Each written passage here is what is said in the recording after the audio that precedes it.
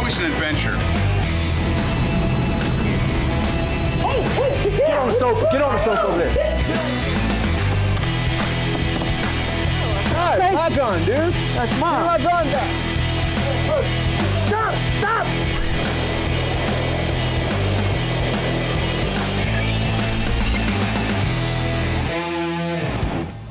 This week on GunVenture, we travel into the world of personal safety in our first-person defender series, where good guy role players come face-to-face with unknown attackers in real-world scenarios and fight their way out. Chris Serino offers a tip on timing in a deadly situation.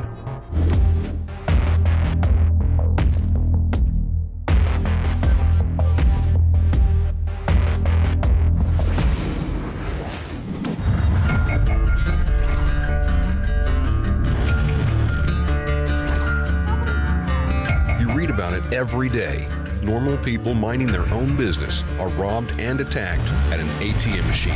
What would you do? My name is Matt. I work at Sturm Ruger as a product manager. You know, Matt is he's an industry insider, so he has a good understanding and concept of firearms, and he's got some competitive experience, which should play well for the safety side of it, and we'll see whether that can translate itself to the self-defense realm. I started shooting when I was about 10 years old. You know, bolt action, 22 with my father. We would just shoot the burning barrel and have a good time plinking. I got into competitive shooting about 10 years ago, shooting IDPA. I have a state of New Hampshire concealed carry permit. I carry the Ruger LC9S. He's got a pretty clean slate, and he's very open to some ideas and some possibilities. All right, Matt, so we're out here at an ATM machine, and we're going to be having you just stand in line with a bunch of other customers. You're there to either take money out, deposit a check, do whatever it is you do at an ATM machine, and I just want you to kind of observe and see what's going on, and I want to see you react appropriately to whatever it is that's presented to you. You know, the whole idea about ATMs, you know, the convenience factor in life. You know, you're standing there, you got your back to the rest of society, and you've got your whole life savings right there in your hands. Most of them are somewhere where there's foot traffic. There's usually a group of people standing around waiting to get on it. You know, there's always that person in front of you that's taken forever, so that the line grows. It's a real open opportunity for something to take place.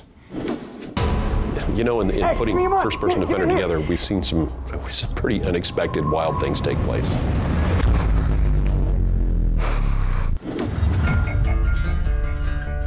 As Matt gets geared up, the crew members set up the scenario. Remember, crew members in yellow shirts are out of play. Everyone else is in the scenario. I don't understand why you just don't come get me. Hey, can you give me a ride? Where do you need to go? I don't know, my car broke down and my cell phone died.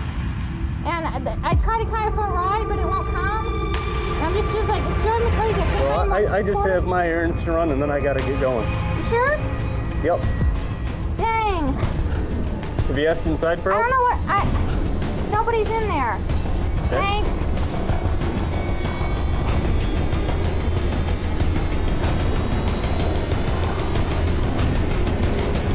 Hey, give me your money. Get it. Give it here. Give it here. Give it here. Give it here. Stop. Give me yours. Stop.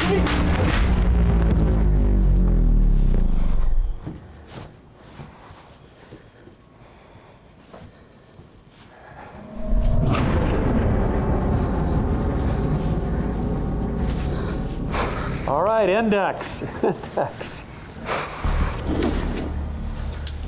What you breathing so hard about?